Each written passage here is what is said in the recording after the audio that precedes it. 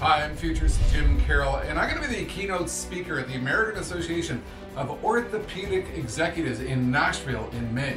Think about what is happening in the world of healthcare today. We are seeing the acceleration of medical procedures, the arrival of all kinds of smart, AI-driven, intelligent medical devices. We are seeing the rapid emergence of new methodologies, new procedures, new forms of diagnosis. It is said that the volume of medical knowledge is now doubling every 8 years, and that number is decreasing. We know that we have tremendous challenges occurring with the aging of the population and incessant demands upon a system that barely has the capability to align itself to the challenges which are yet to come.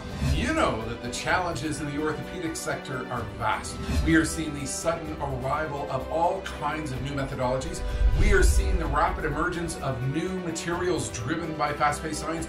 We are seeing the potential and increasing acceleration of the virtualization of orthopedic treatment through robotics and artificial intelligence capabilities.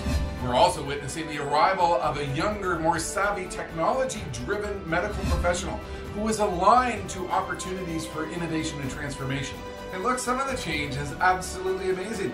I've actually been speaking at a number of conferences about the fact that we might be able to 3D print body parts using advanced biomaterial technology sooner than we might think. What do you do to align yourself to a world in which the future belongs to those who are fast?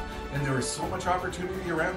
You focus on concepts of innovation and transformation. The key question is, what will you do as an executive in this industry to take your organization into the future at the speed demanded in a world in which the future belongs to those who are fast? I will be covering these issues and so much more during my keynote at the American Association of Orthopedic Executive Conference in Nashville. I hope to see you there.